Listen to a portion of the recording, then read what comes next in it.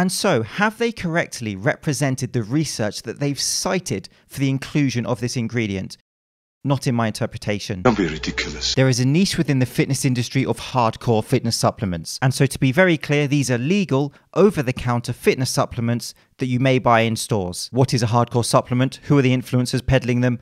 Are they any good? These are the questions we will cover. And so this company itself categorizes their supplements as hardcore. So it's not just me being creative with the name. And their target market is clearly explained as bodybuilders, fitness athletes, sports people, but also the fitness enthusiast. So basically everyone. And the sponsored athletes are all enhanced. And it's not just hardcore. This company has the most hardcore supplements ever made in a lab. If that's not an invitation for a review, I don't know what is. Sponsored athletes. Yumon has been eating his supplements.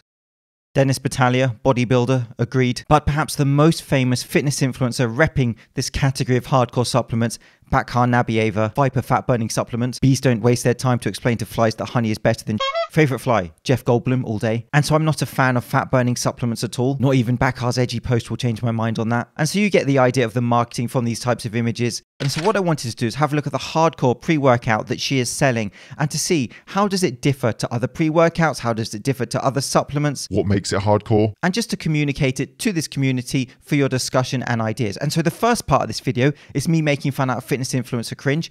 The second part of this video is very science heavy, where I will be going through the label in depth and citing research. And so to the hardcore fitness supplements, we have a few to choose from here. Let's go with this one. Venom pre-workout, and it's not just Bakhar selling Venom. Here's a quick slideshow of other athletes pushing it into my face.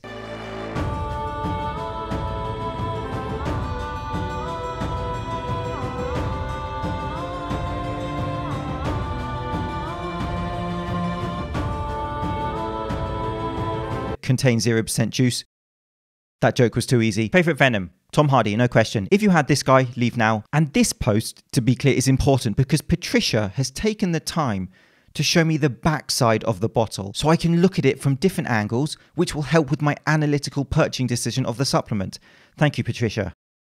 Caution, this profile may include potentially sensitive content. Do you still want to view it? Of course. Bakhar Nabieva, aka Miss Iron Bum, was born in Baku, Azerbaijan, and now lives in Western Ukraine. She's famous for her strong legs. And here I was just wanting to look at the supplements she sells. Her favorite fruit is peaches, and she needs help washing her back in the shower. I need help, I can't wash my back up. Have you tried a loofah on a stick? After shower. See, we got there in the end with cropped photo. And so factually speaking, a lot of her social media is essentially X-rated pictures, promoting random products such as windows, mattresses, teeth whiteners, as you do, and posting about fitness supplements with attached pictures of her glutes. Fitness products that will make working out less miserable. Is it fire? Calm down, Peter.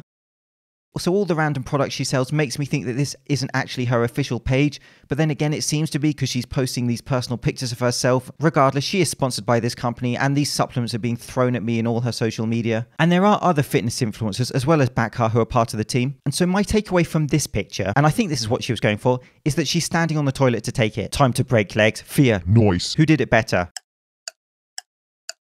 Neither. It was a trick question. This influencer did. Don't you just love it when a supplement company posts videos of people dry scooping their product? And Eva with a delicious protein isolate. And now, of course, protein isolate is a completely legitimate supplement. And they also have supplements called Veins, which Kumail must have been on in the previous video. And of course, thank you as always for taking your time to watch that video and to watch the videos. I greatly appreciate it. Thank you. But Kumail has clearly not been taking as much Veins as this guy. And so to state, when it comes to juiced up fitness influencers, my interpretation is the over-the-counter supplements actually play a very little role relatively to the juice they take on their physiques. Of course, they may take supplements, but when I see people pushing fat burners, for example, I would say that these people take under the counter, most likely thyroid related medicines to achieve these stage physiques rather than the over the counter fat burners. And so before we look at the label, I just want to state that of course pre-workouts are a valid category of supplements.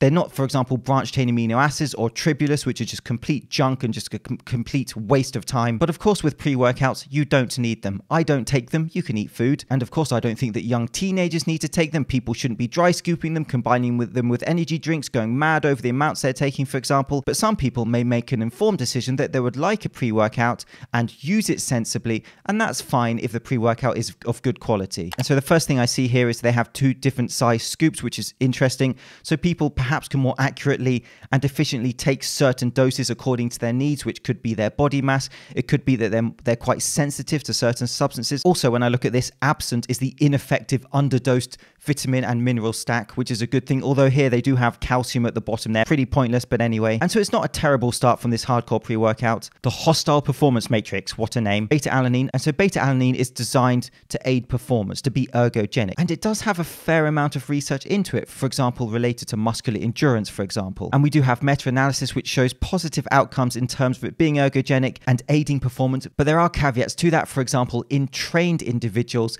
it was less effective than non-trained individuals, for example. And so when I look at beta-alanine, there is evidence to support it. It's not insane, but it's not something I would say that you need necessarily in your pre-workout. In addition, and this point can get lost, you would need a consistent dose of beta-alanine over time for it to be effective for those performance goals according to the evidence we have. And so if you're going to take beta-alanine just a few times in a supplement, then it wouldn't be effective in those doses. Indeed, this meta-analysis only reviewed research which used long-term supplementation of beta-alanine. And so technically speaking, the large dose is fine, 3.2 grams. But again, you don't need this from supplementing dairy, fish, chicken, for example. But even with a good dose here, again, you would need to use it long-term for it to be in the evidence-based effective range.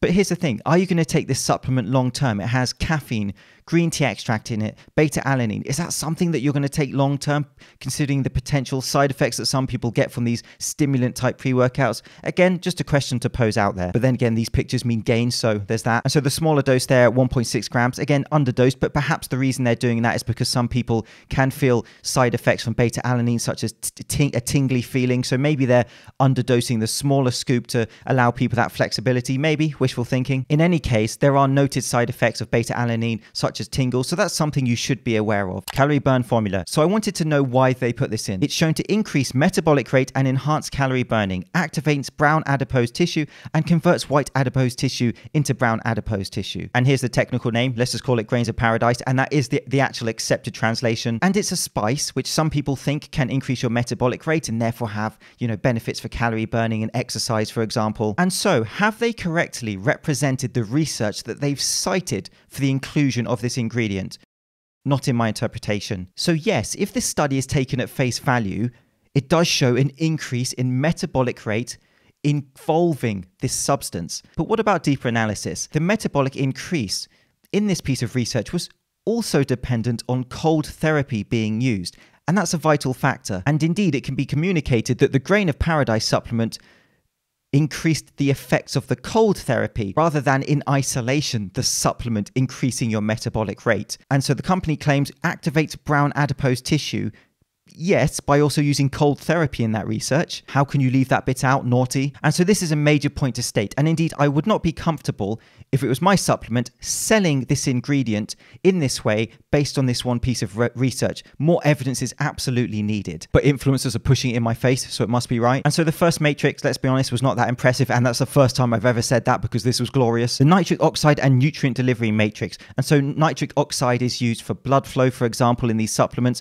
the dilation of your arteries. And so the larger scoop of nitrosigine is, drumroll, very well dosed. Congratulations, let's let off the fireworks. And this is an interesting ingredient because we have an independent piece of research, so it's not funded by supplement companies, that found that 1.5 grams of nitrosigine was as effective as 8 grams of 2-to-1 citrulline malate. And so you need less for the same effect. And so that would be a good thing when you're thinking about supplementation. And so this supplement has the correct dose as was used in that independent piece of research in the larger scoop. And another benefit of this is the form of arginine used in this is bioavailable. And we have other supplement ingredients such as glutamine, for example, for recovery, where the problem is it's not bioavailable. So that's a vital factor, the bioavailability of the ingredients that you're ingesting. And so when we look at the nitric oxide component of the supplement and we look at the large scoop, this is a well done to this company. They got it right. They got it correct. I think that piece of research is highly interesting. And so this part is well formulated. And then you have to go and slap me in the face by giving me the prop blend.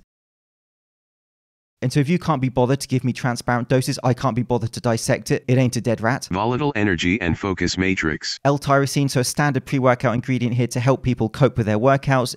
And so in the larger scoop, they have the minimum effective dose there. So they're literally just on the playing field. You basically just passed your driving test. And then you have caffeine. Okay, so the standard stimulant. Fine, caffeine is ergogenic. I have evidence-based videos on this. It can absolutely aid performance. But again, it's not some type of magic pill. Of course, you have to put the work in your nutrition, your training. But caffeine in a pre-workout, if you are okay with taking a stimulant such as caffeine, of course, is a decent ingredient. And they have 200 milligrams, which is this, I would say, the industry standard dose. So I don't see anything out of place there. And so that's fine. However, 400 milligrams, let's just say a wee bit too much. Personally, I don't take caffeine in the form of pre-workouts or pills, for example. I drink coffee. Okay, methylliberine here. I don't know anything about it. Maybe you do. If you know about this ingredient, please let me know. And then you have L-theanine. All right, calm down. That's basically why they put it in, to act as a counterbalance to the stimulants. And so you see 100 milligrams here in the larger dose. And so in much research we have into L-theanine, you're actually going to see around 200 milligrams used. And so I would say that they have perhaps underdosed this. Yohimbine HCl, again, which is something you commonly see in fat loss supplements. And so I do understand that yohimbine is perhaps the best of a bad bunch when it comes to fat loss ingredients. I'm not a fan of fat loss ingredients. I'm not a fan of this stuff, but I understand that this particular one has more evidence for it than others. But again, still not for me. And to end, Huperzine A. And so this is a cognitive ingredient. The brain gains massively underdosed. And so in many supplements, you'll see 200 to 400 micrograms of this substance. The irony of underdosing a cognitive related ingredient is not lost on me. Please let me know your ideas of this hardcore supplement. I'm James Linker.